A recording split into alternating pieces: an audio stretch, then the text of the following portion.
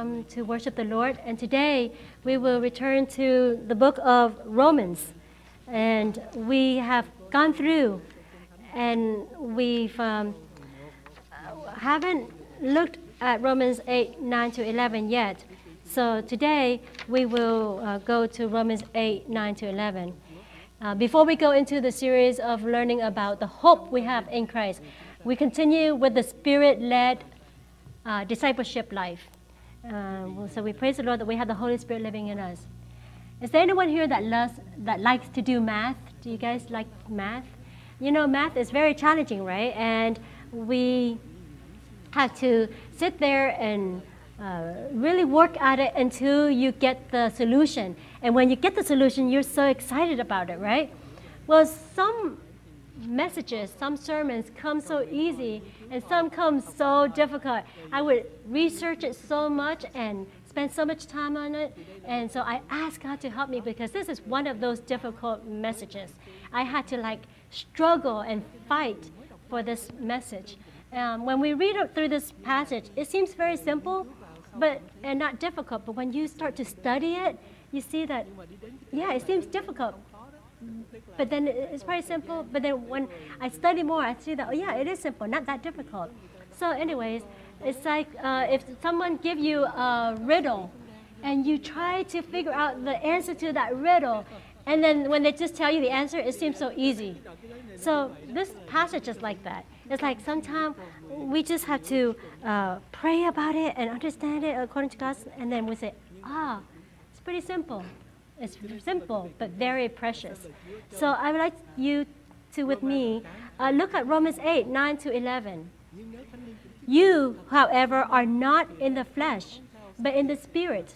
If in fact the Spirit of God dwells in you, anyone who does not have the Spirit of Christ does not belong to him. But if Christ is in you, although the body is dead because of sin, the Spirit is life because of righteousness.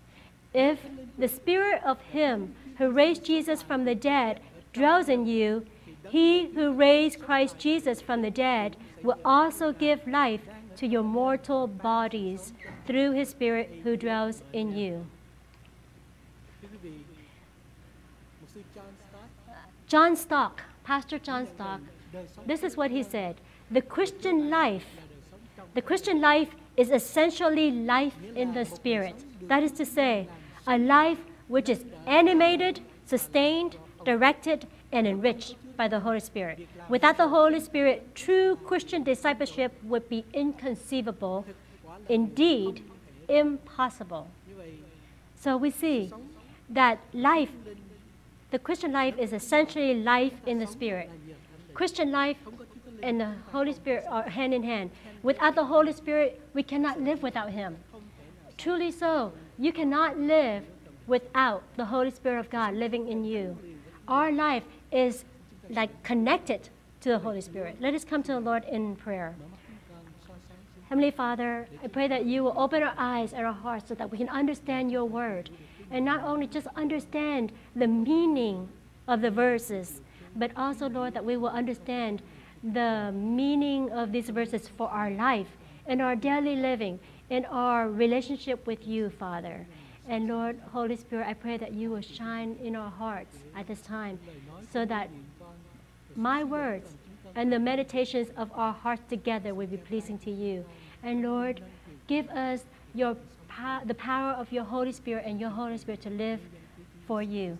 In Jesus' name we pray this, amen. You know, our life is connected to the Holy Spirit because we have the Holy Spirit living in us, in our spirit. We live in the Spirit because the Holy Spirit lives in us. The verse in Romans 8, 9, you, however, are not in the flesh, but in the Spirit. If in fact the Spirit of God dwells in you, anyone who does not have the Spirit of Christ does not belong to him. We cannot live in the flesh, but we live in spirit. What does it mean to live in flesh? To live in flesh means to live for ourselves. To live in flesh, we're independent of God. We don't need God. We only rely on ourselves. That is to live in flesh. But to live in spirit or in the Holy Spirit, here it says to live in the Holy Spirit in Vietnamese. But here it's just live in spirit or in the spirit. It's not, it's by the effort, our effort to obey God. It's not, oh, I have to try to obey God. Well, you have to use my willpower to walk with God, to obey God. It is not by my willpower. No, it is not by our own effort. But it means, the meaning of here is that we trust. We trust in the relationship, the good relationship with God. That is, we rely on God's love to rely, to trust in that relationship that we have with God. That is to live in spirit. For truly, the Holy Spirit of God lives in you. Therefore, you are not in the flesh, but in the spirit. So the word used is to be.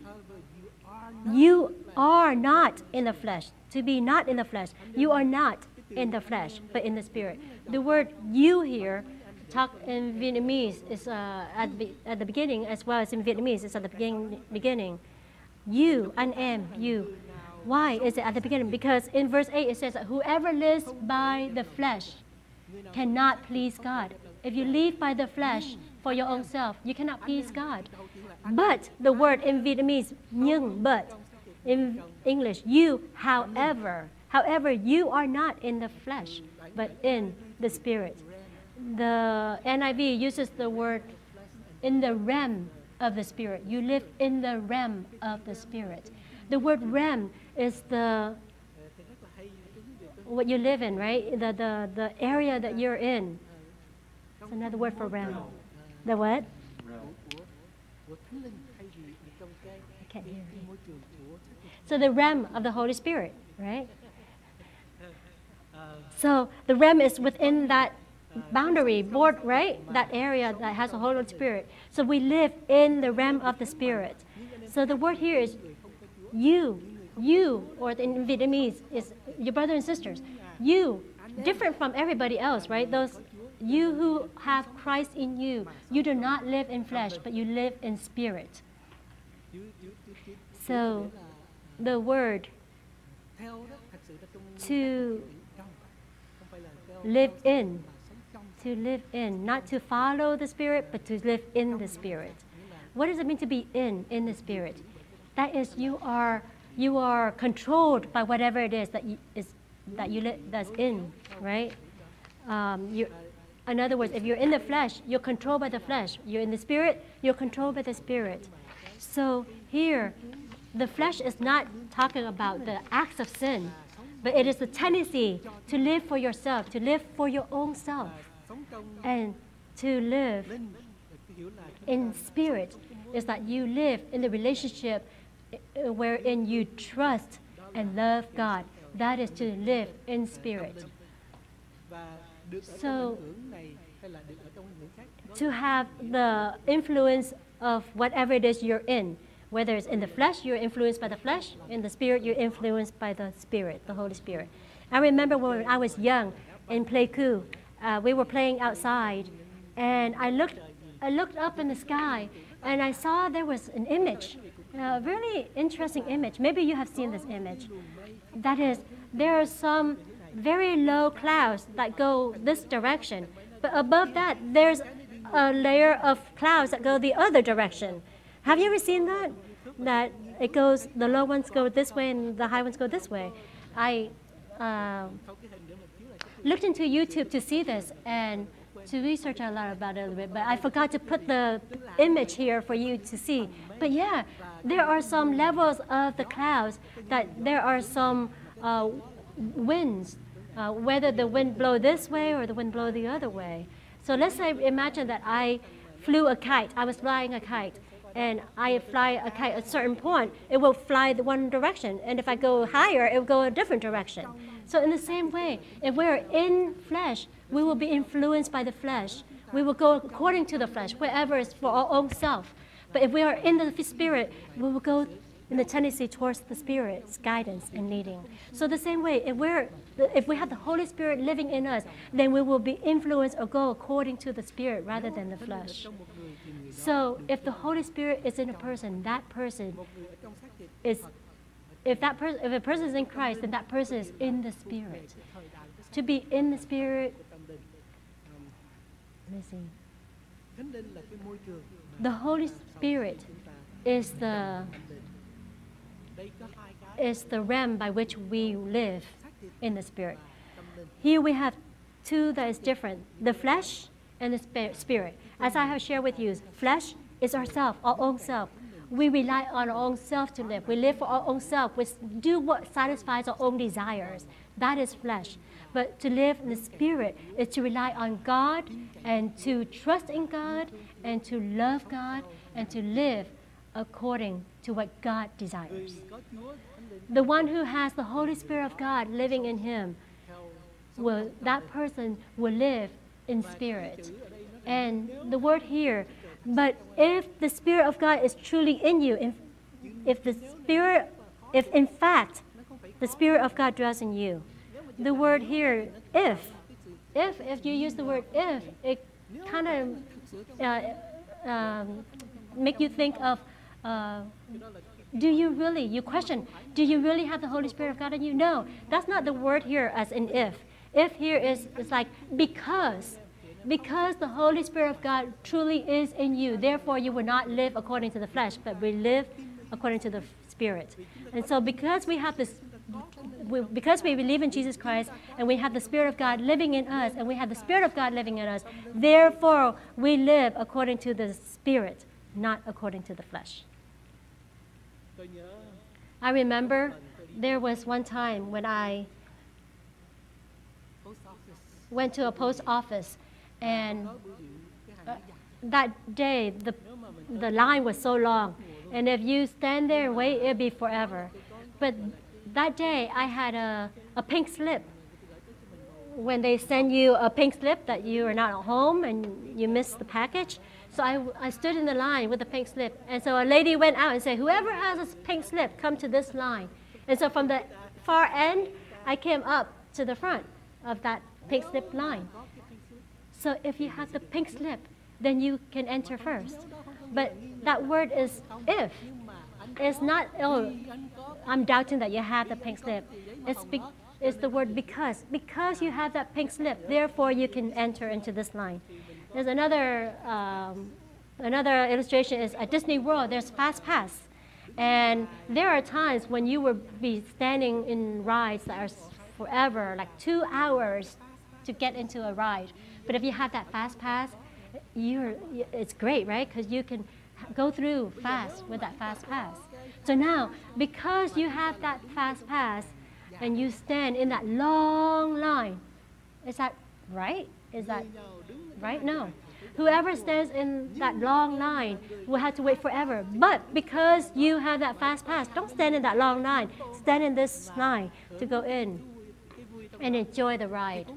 So the same way, because we have the Spirit of God living in us, if we have the Spirit of God in us, because we have the Spirit of God in us, therefore we live in the Spirit, not in the flesh. So truly, because the Spirit of God lives in you, you will not live by the flesh, but live by the Spirit of God. And whoever does not have the Spirit of God does not belong to him. Do you have the Spirit of God in you? If you don't have the Spirit of God in you, then you don't belong to him. But if you do have the Spirit of God, you know for sure that you belong to God. Sometimes we forget we have the Fast Pass, but we just keep on going and to stand in the long line. Sometimes it's like that.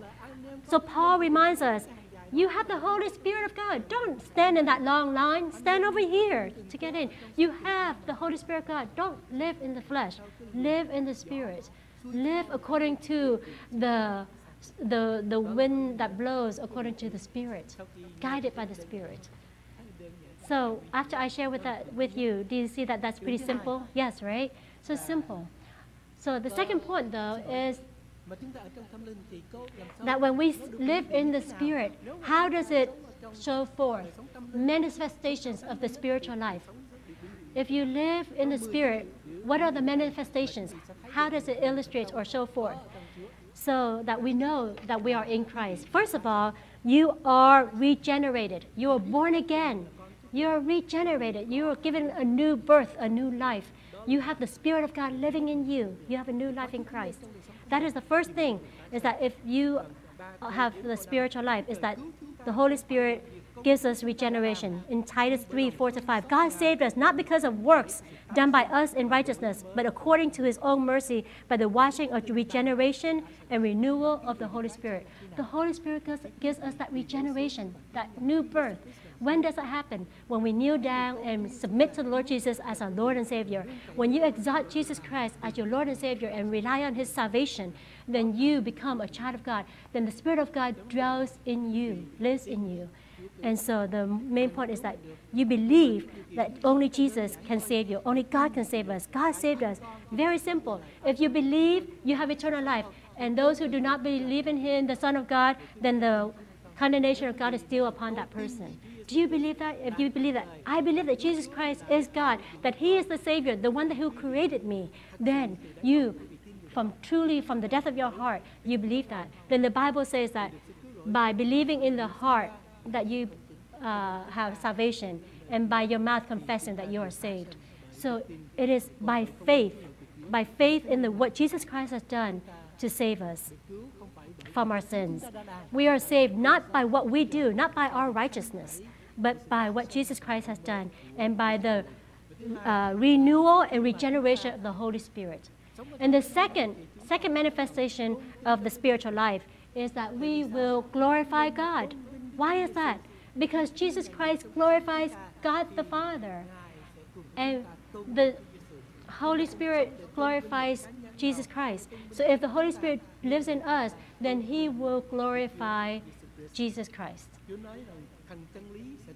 Jesus said that the Spirit of truth will glorify me, for he will use what I have shared with you to proclaim to you. So the Holy Spirit came to us not to glorify himself, but to glorify the Lord Jesus Christ. So we know that when we glorify and live for Jesus, then we know that we are living in the realm of the Holy Spirit. We're living in the realm of the Holy Spirit. And so thirdly is that manifestation of the spiritual life is that we will obey, right? Obedience. Submit to God. Yes. In John 16:14, the Spirit of truth will glorify me, for he will take what is, Psalm 143:10. Teach me to do your will, for you are my God. Let your good spirit lead me on level ground. Okay. So the fourth thing is that the manifestation of the spiritual life is filled with hope. So the third is to submit to God. And the fourth is that we will be hopeful. We'll be filled with hope. The Holy Spirit gives us that hope.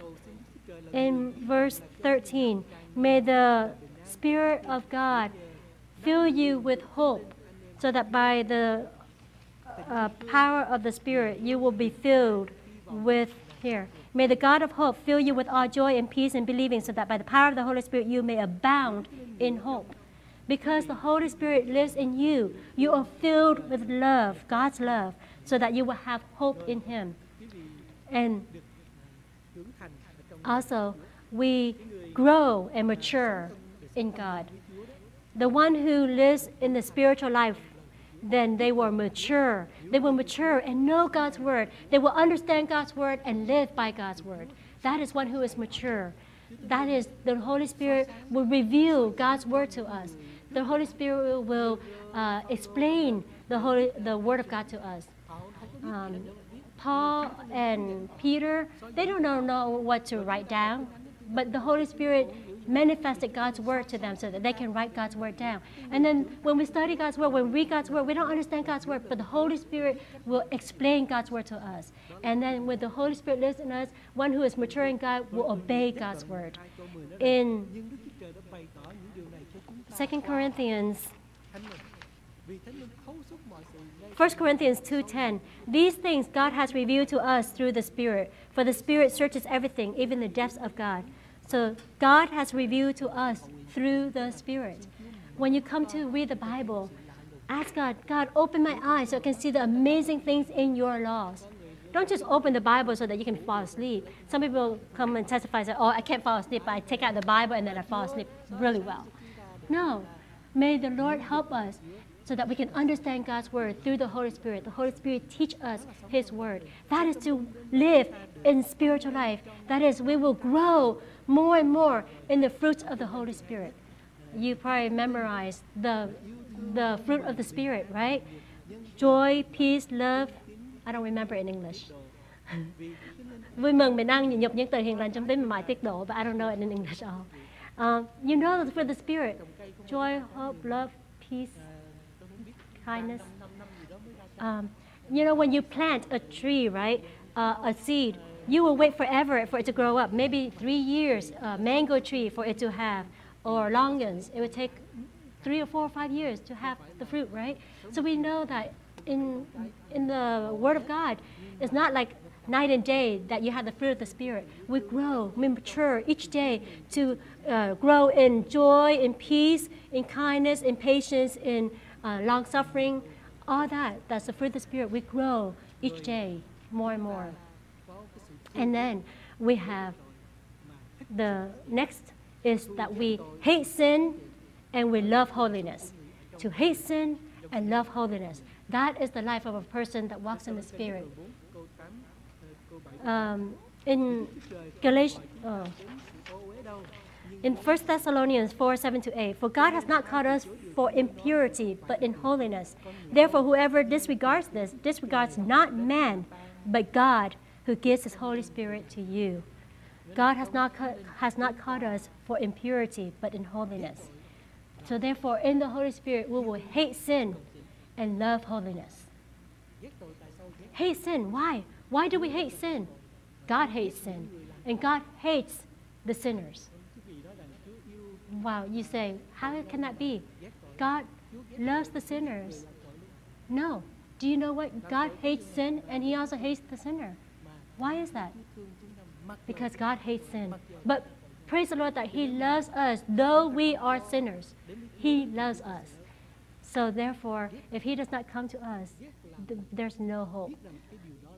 Hate is, we know that is not good for us, right? If we know that something is going to harm our body, we will hate that thing, right? If the Russians go against Ukraine and it kills our loved ones, how can we love the Russians? Though we are children of God, we are to love those people, though they are sinners. Yet we cannot accept their sin. So that is the way it is. The same way, as children of God, we hate sin, but we love holiness. And if we are in the Spirit of God and we're in the realm of the Spirit, then we will see that as we are in the Spirit, we will hate sin more and more and love righteousness more and more. For the Spirit, the Holy Spirit is Spirit, not just Spirit. He is Holy Spirit. He is holy. Therefore, He works in us to transform us to be more like Him, so that the Lord Jesus Christ will take form in us, and that the love of God and His truthfulness and holiness will become real in our lives. And then next is when we're in the spiritual life, we will have gratefulness. We will have praises and sing praise to the Lord and be joyful and be grateful and thankful to the Lord. One who is not in the Holy Spirit will not be grateful to the Lord. But those who are filled with the Spirit of God in their hearts, then there is a song that comes from their heart just to sing out. Dr. A.W. Tozer, he sings not well at all. So every time he praises the Lord, he will cover his mouth and praise the Lord so only God hears him. But he always praises the Lord. Sing praise to the Lord. We need to be filled with the Holy Spirit. To, in all things, giving thanks.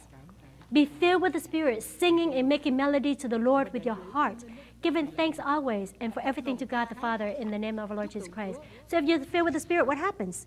Singing and making melody to the Lord with your heart. I'm very happy and joyful.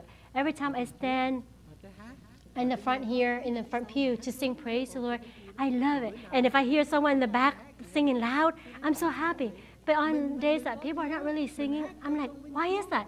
We are those who have Jesus. Why are we not singing? We are those who are filled with the Spirit. Why are we not singing? Why don't we sing loud to praise the Lord? to sing praises to the Lord, making melody to the Lord, and giving thanks to the Lord always. Giving thanks always and for everything for God, to God the Father in the name of the Lord Jesus Christ. Why is that? Because we're in spirit, not in flesh. We have the Spirit of God living in us. Therefore, we live in spirit. And another point is to grow, mature in prayer.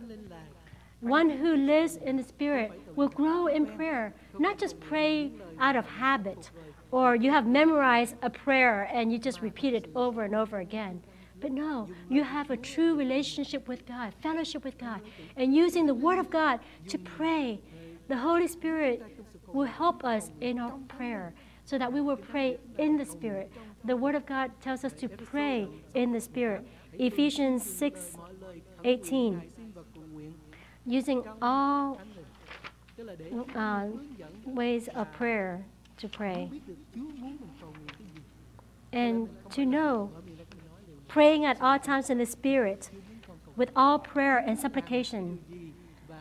So we say, Lord, what do you want to do? And when I pray, reveal me your will so that I pray according to your will, Lord. And then he will accomplish his will in our lives. That is to pray in the Spirit.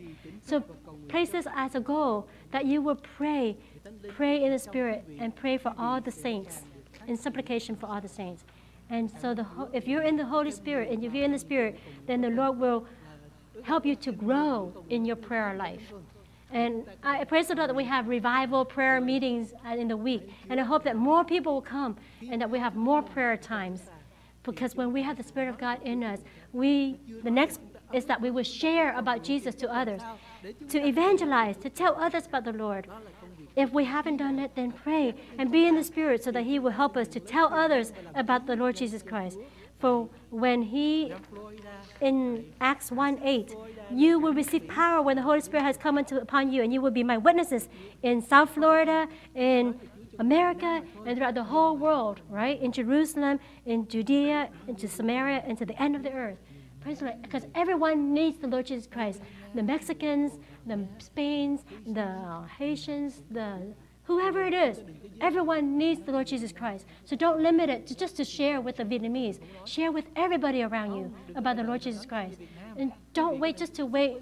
I'm just going to share it to the Vietnamese. No. Talk to your neighbors about the Lord Jesus Christ. Talk to your friends.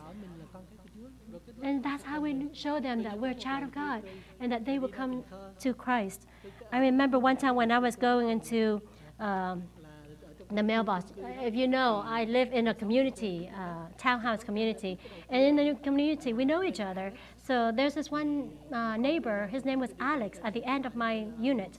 And one day I went to the mailbox and he said, you're a pastor, right? And I said, yes. And so he started to share with me his difficulties. And so I shared with him about the Lord Jesus Christ, and I prayed with him to faith. And so it can be anyone around us. And I praise the Lord for my mother-in-law. She's very, very diligent. She doesn't speak English very well, but her neighbors know her. And when she was well, she would make them egg rolls and would bring it to the neighbors. She couldn't say much, but she would invite them to come to church. And so once in a while we see Americans come to the church. She invited them to come. That is the spirit of evangelizing, telling others about Jesus Christ. For you will receive power when the Holy Spirit has come upon you, and you will be my witnesses in Jerusalem and in all Judea and Samaria and to the end of the earth. That is living in the Spirit. And when we live in Spirit, then the Spirit life will become essential because the Holy Spirit is in us. Because the Holy Spirit is in us, therefore the spiritual life will become essential. In Romans 8:10, but if Christ is in you, because Christ is in you, although the body is dead because of sin, the Spirit is life because of righteousness. So these two seems to be like they đối với nhau. The body is dead because of sin. The Spirit is life because of righteousness. So when I read this, I see something amazing that is interesting. That is, we can study this in the root meaning of it, in the original text. If you pay attention, in English, the word dead. The word dead here means, actually, the word dead here is an adjective.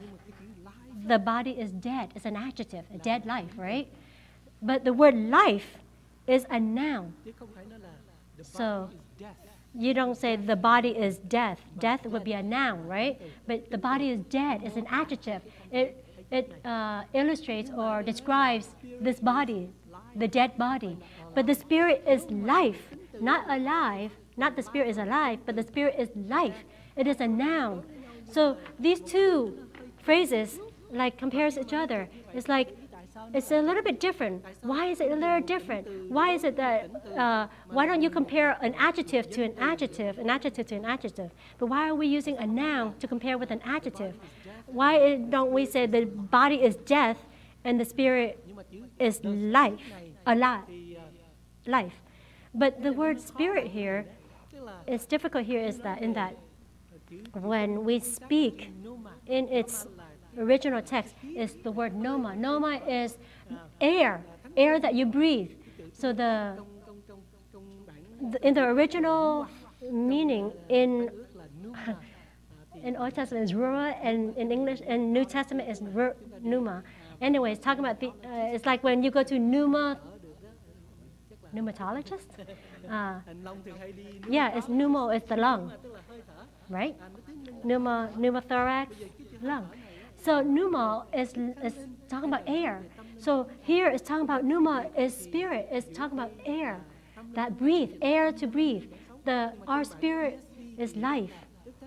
In ESV, it says the Holy Spirit. Well, this is why I get really have to squeeze my mind about this, is that truly this is not talking about the Holy Spirit, but it's about our spirit. Why is that? Because the Holy Spirit does not live because of righteousness.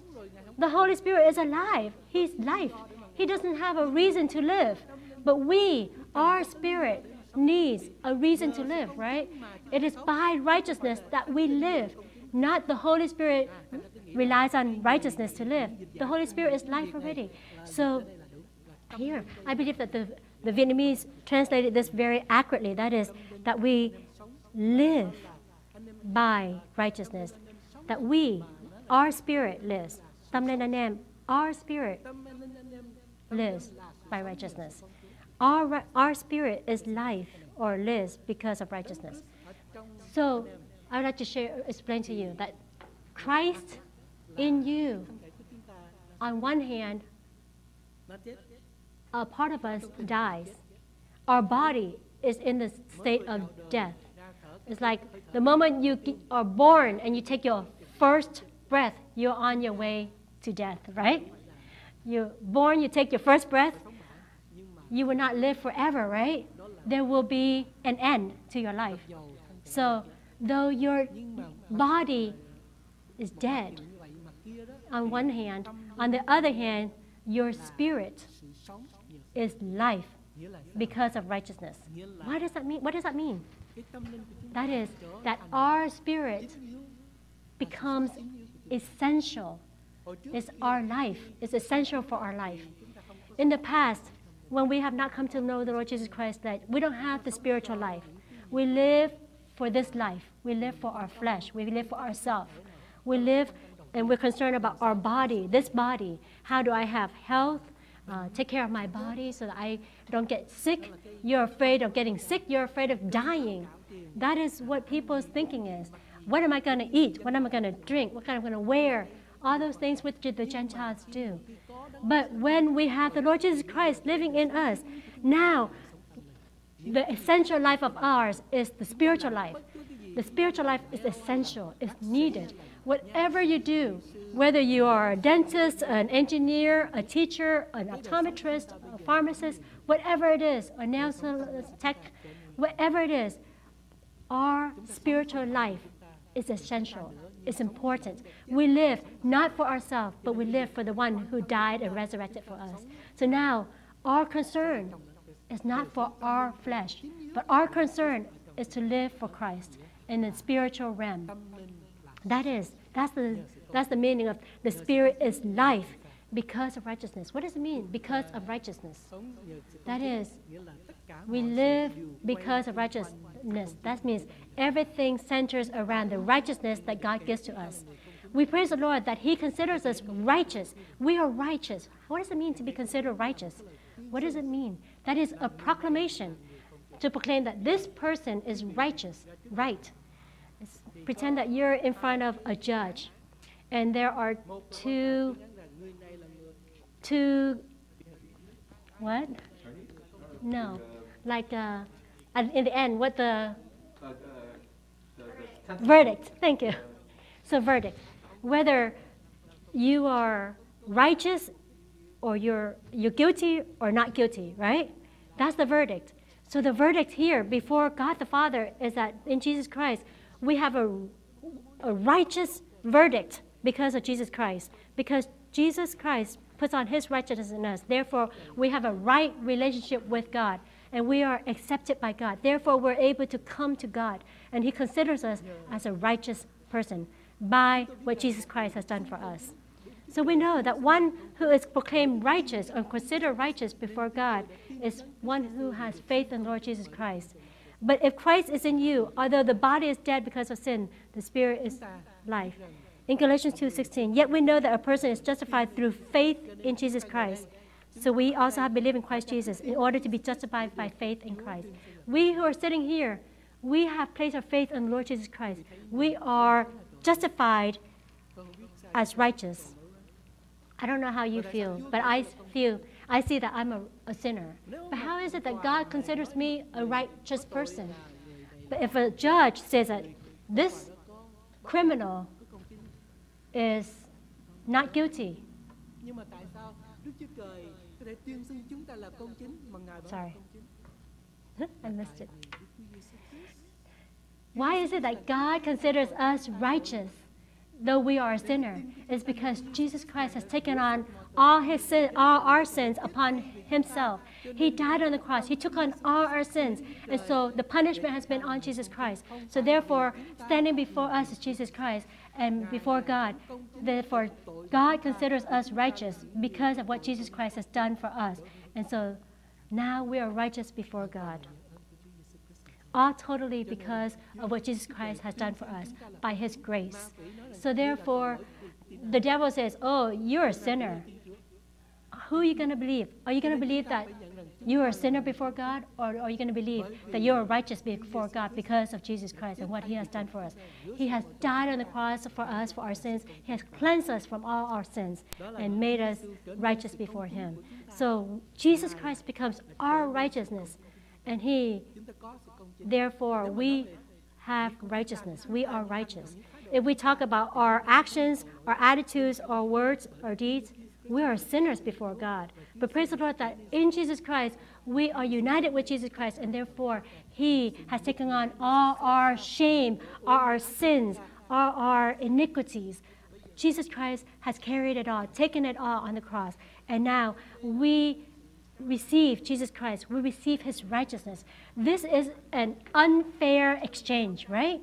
What an unfair exchange. That is, we give all our sins to Jesus Christ, and He took on all our sins, all our evilness on the cross. We, like sheep, have gone astray, yet God has placed one sin, two sin of ours on Jesus Christ? No. Yet God has placed all our iniquities, all our sins upon the Lord Jesus Christ. And praise the Lord for that. So all the righteousness of Jesus Christ is in us, on us. He has placed on us. What a great exchange. What an unfair exchange. Yet Jesus Christ was willing to do that because He loves you and He loves me. Therefore, He took on Himself our sins. And the Bible says what? In 1 Corinthians 1:30, and because of Him, you are in Christ Jesus, who became to us wisdom from God, righteousness and sanctification and redemption. Jesus Christ became righteousness and sanctification and redemption for us. He is wisdom from God.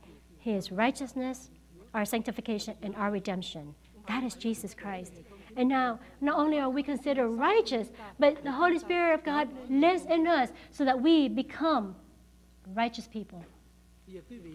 So, If you want to become a scholar, what do you have to be? First of all, you have to be a student. You have to become a student, then you can become a scholar, right? But in the first day, when you enter into college, you're a student, right? And then what does that student have to do? You have to study, and then you grow in your knowledge. The same way, God considers us righteous before God, and truly we are righteous before God. And now the Spirit of God lives in us to help us, to guide us, to empower us, enable us to live a righteous life. In 1 John 3:10, by this it is evident who are the children of God and who are the children of the devil. Whoever does not practice righteousness is not of God, nor is the one who does not love his brother. So that is a righteous life. A righteous life is to live in the love of God, to live in a good relationship with God. And then the third point is that the resurrected life of the body will also be given through the Spirit. This is the third point. We know that this body of ours will not live forever. You can spend 10 hours a day to have 6 packs, or you stand in front of a mirror to prepare yourself hours before you leave the house. It's not worth it.